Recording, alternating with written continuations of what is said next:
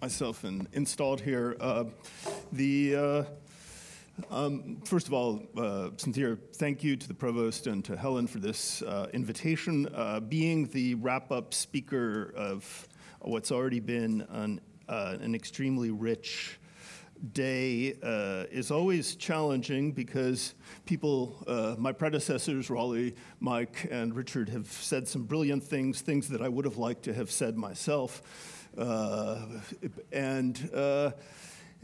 That formidable challenge is accompanied by an equally formidable rival, which is the lunchtime encroaching upon our audience's intellectual appetites, needing a kind of physical complement.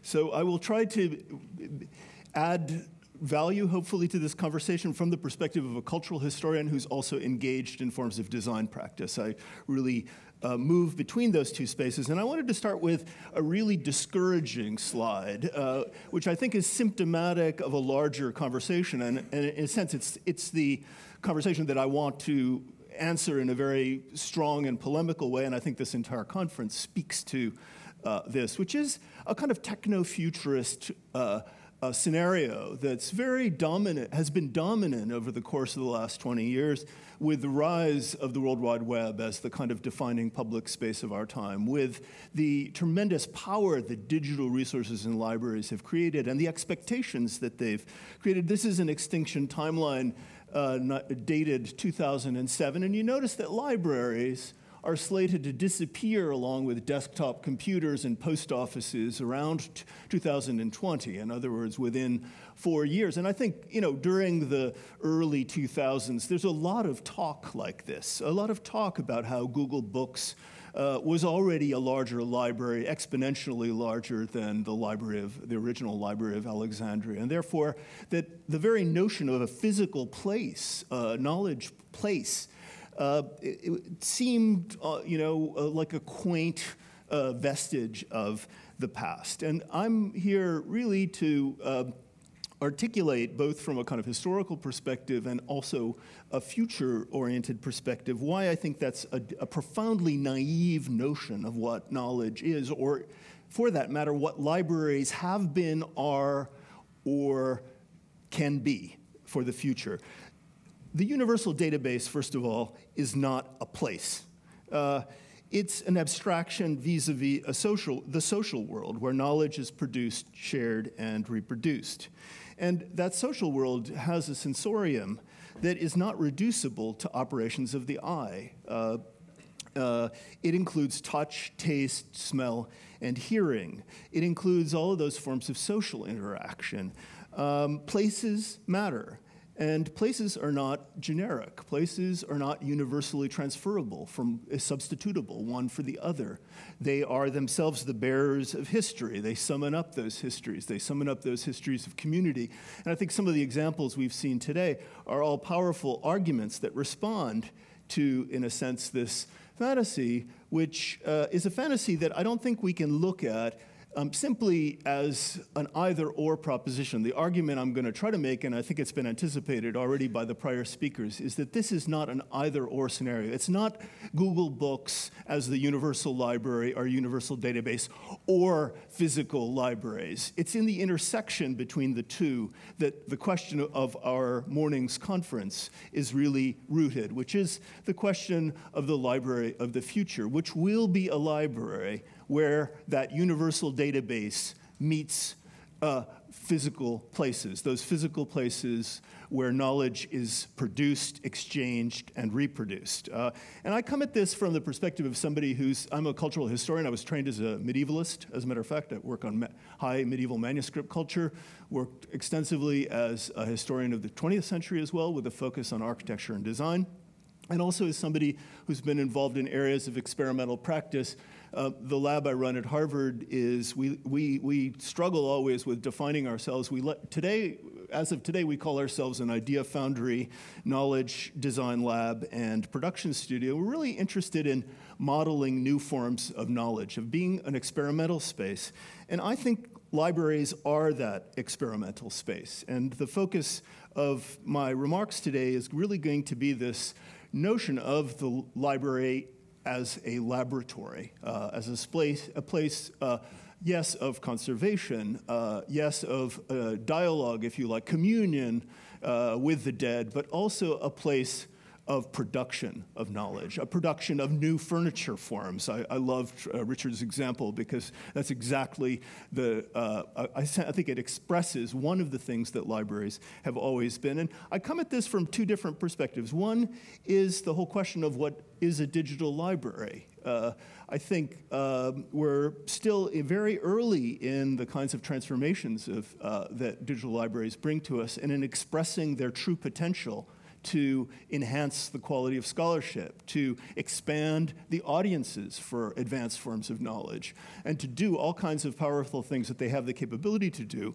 But that capability, I think, largely still lies in the future. Naturally, as innovation arrives, it arrives often repeating, looking backwards at forms that we've inherited from the legacy of analog libraries.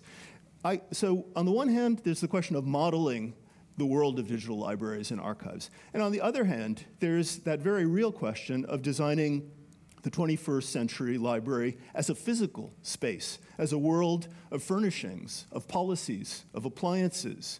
And as we like to say in the design studio that I run at Harvard, we want to design the 21st century library one component at a time, whether that component is a building or a policy or an appliance or a chair, for that matter. And some of these questions are questions that have come to animate my own work. Library Beyond the Book was a book that came out of Library Test Kitchen. I'm going to talk a little bit about Library Test Kitchen. The book itself is an experimental book. The last chapter is the script for a documentary, which is itself an experimental database documentary. You can see it online at coldstorage.com. And the marginalia in the book are a card deck, which is a generative tool for designers, architects, to think outside the box about what a library could be or should be.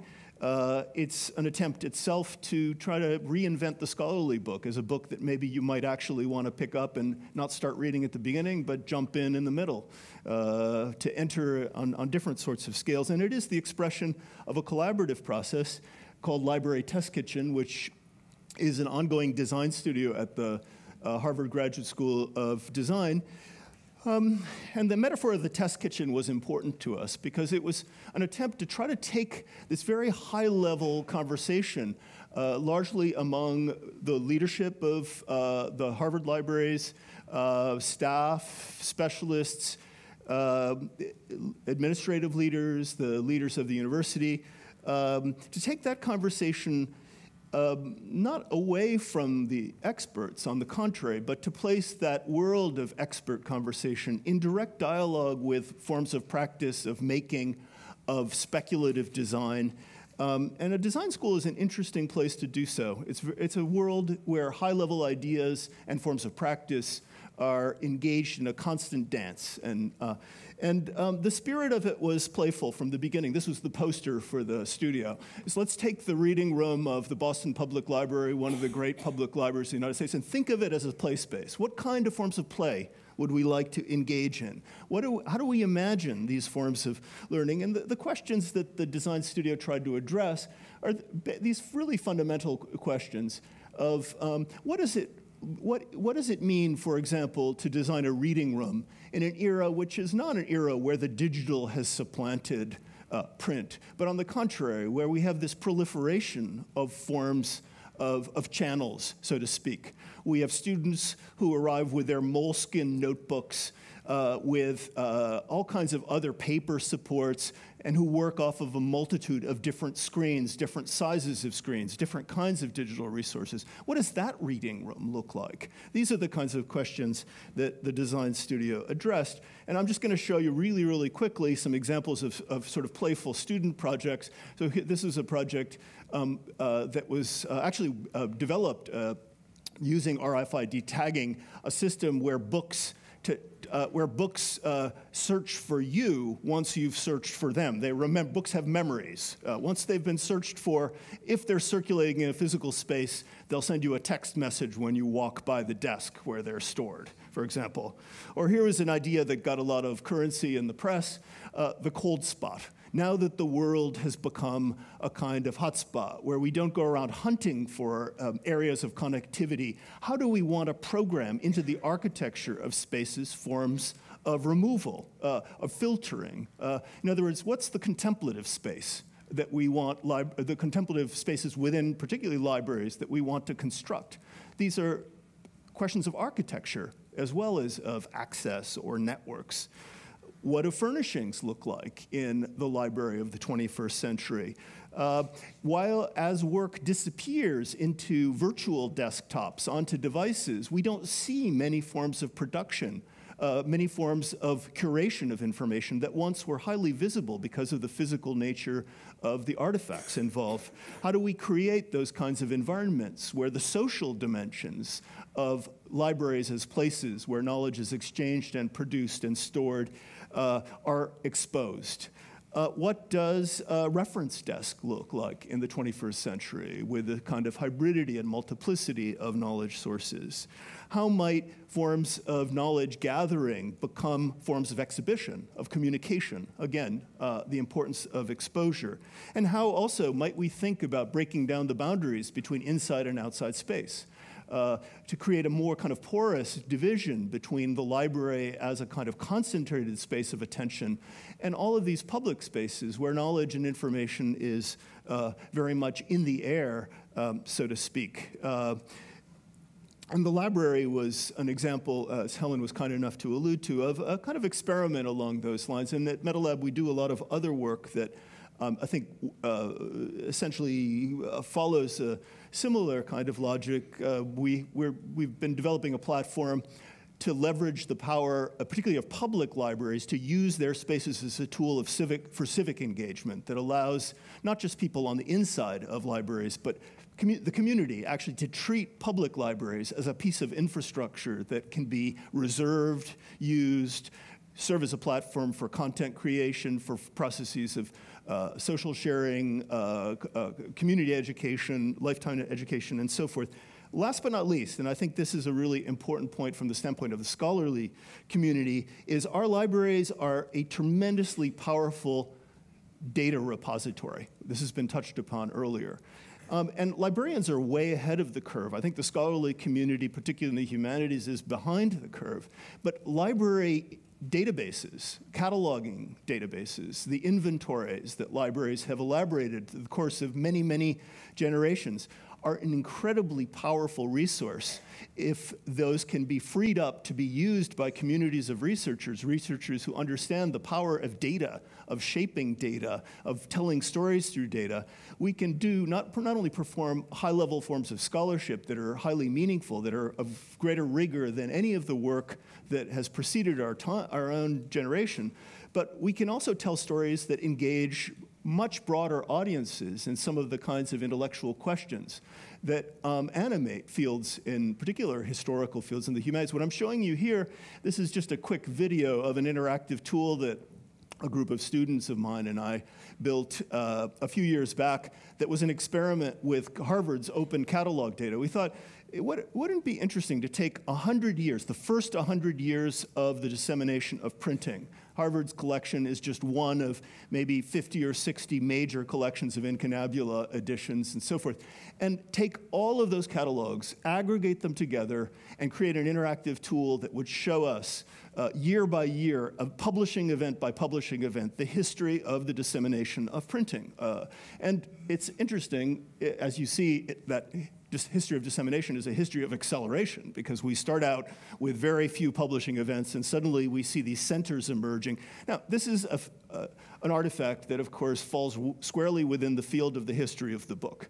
The history of the book has been an extremely rich field in the cultural, historical, scholarly community, but typically the stories we can tell as historians are about one place or a cluster of places, Venice, Amsterdam, et cetera. When we have all the data sets of all of the rare book libraries in the world and we put them together, we can tell a kind of global story that no single scholar or single community of scholars can tell. This is the horizon, I think, that is really exciting, and the library is not a support for that process. The library is the lab. It's the place where this work has to happen. So going to stop this here, and I'm going to skip over pretty quickly just a couple of elements in this, in the kind of backstory, if you like, to get to the concluding part of my remarks, which are going to be a kind of library test kitchen recipe for the 21st century library in 10 minutes, okay? So whoever's keeping time here, you can just signal me that I'm down to 10 minutes and I'll skip over the historical backdrop. But I am a cultural historian, actually trained as a literary scholar, so I can't help but play a little bit of lip service to etymology. And it is important, I think, also for the architectural history of library spaces to keep in mind that there is something distinctive about libraries. They're one of the most ancient architectural forms known to us. But libraries from the beginning, as the word biblioteca suggests, have a kind of paradox built into them, which is the fact that this is a distinctive architectural form that reflects the nature of what it contains. The biblioteca is a teca, it's a bookshelf, just like a library is a bookshelf in the first instance. But of course, you have to know what a book is in order to design a shelf for a book. There's a circular logic that has shaped the whole history of books and book storage devices, whether the book is a scroll or, and Napoleon is a wonderful figure to look at this, a great modernizer. That's Napoleon's portable library that he carried to battle. That's a biblioteca, that's a library. And he also, of course, built the National Library of France, another kind of container, each of which has a particular set of affordances and a set of temporal assumptions. This hybridity of the library as the stuff that's contained and as the container is a deep part of its history. And that hybridity applies also to the multimediality of the contents, which go all the way back to the beginnings of libraries. If we look at Strabo's famous description of the Library of Alexandria, we'll notice that for Strabo, and as was true for libraries through much of their history, there really was no distinction between the notion of the book and the notion of any other cultural object or sacred object or ritual object or document that had fundamental importance as recognized by the community that it served. Those distinctions really start kicking in the late 19th century when we start to separate out different kinds of forms and formats. And that's a story that goes on through many of the founding libraries that have shaped the history of libraries. Pergamon, libraries of the Renaissance, these kinds of cabinet of curiosity-like libraries, which were both documents, textual materials, and things, works from the natural world preserved, and so forth, to the great projects, utopian projects of the 18th century, through to wonderful examples like the Bodleian example that was just evoked in detail in Richard's presentation. And we get through that long process to what we typically think of when we say, what is a library today? And that answer is very closely connected to the rise of storage systems at the end of the 19th century that became a necessity, particularly because of the explosion in printed documents that happened thanks to the industrialization of printing in the 19th century.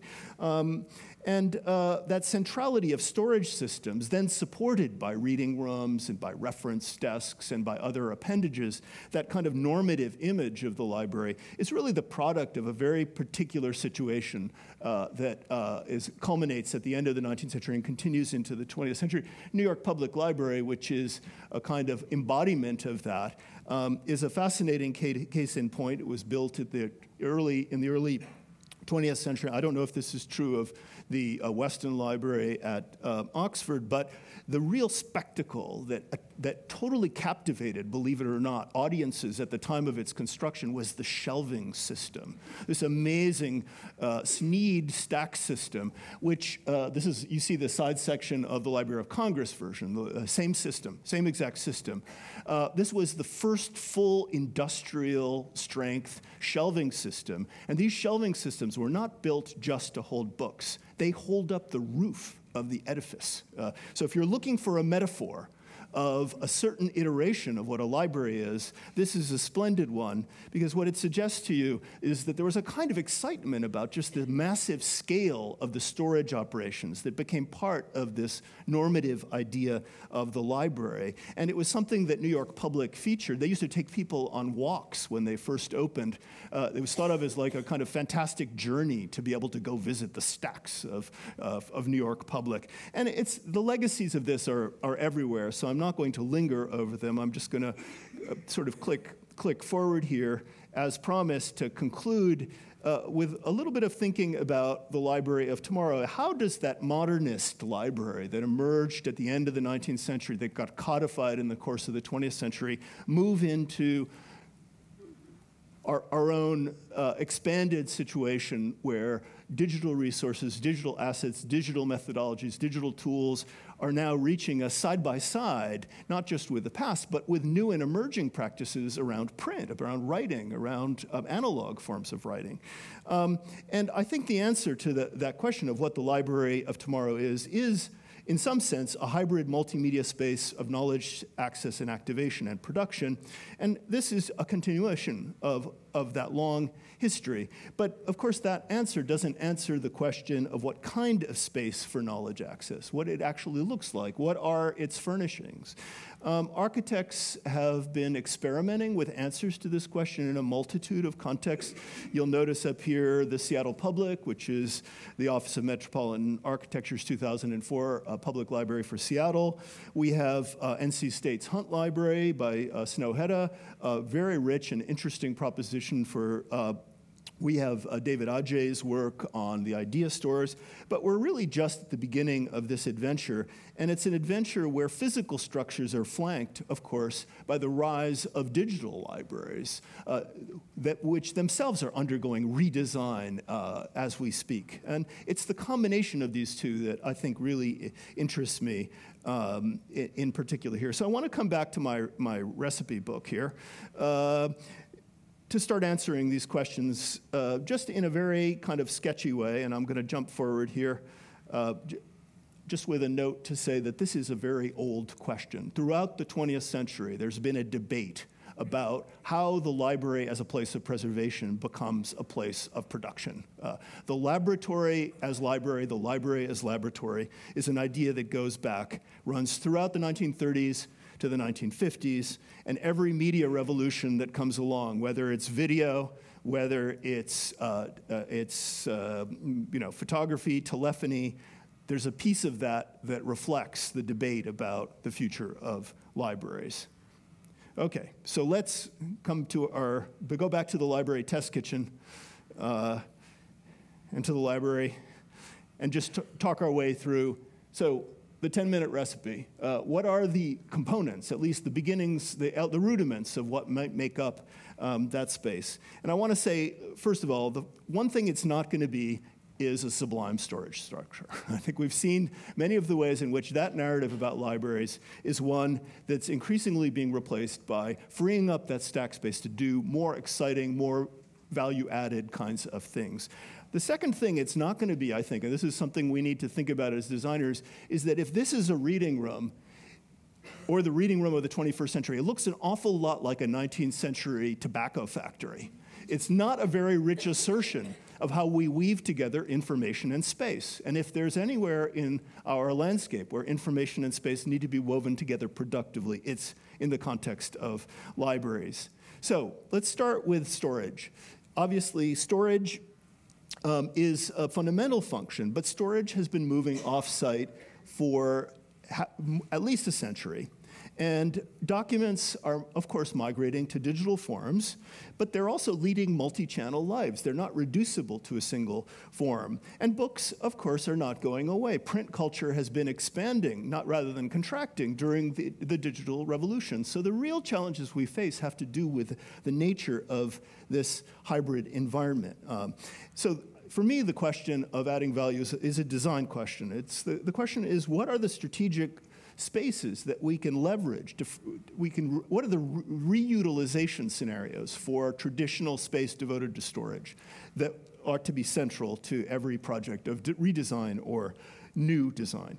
A second point, which I think is related, is whereas ordinary collections, of course, are precisely the collections that have increasingly migrated into digital forms and digital environments, our special collections retain their singularity. They often are the most expressive materials of that place-bound nature of the library. So I think one of the challenges, but one of the defining features of many contemporary library projects, and I think we're going to see this more and more, is the significance and centrality that they attribute to those special collections. Special collections need to be placed at the center, not at the periphery, and levels of access and experience of them are fundamental to the nature of the kind of place that we want libraries to be in the 21st century. A third point is implicit in pretty much everything everybody has said today, which is the importance of connections, of not just focusing on collections as, or collecting as the central defining mission of what a library is. Library mobilizes, leverages those collections to do things, to activate them. Fourth, reference. The reference desk as we knew it is dead. We need other models for how we perform acts of reference. The need for filtering for reference is as great, if not greater, than it was a century ago. But the notion of clients who go to a desk as if to buy a ticket is not one that reflects the styles, the means in which today's readers seek reference, expert information, expert feedback.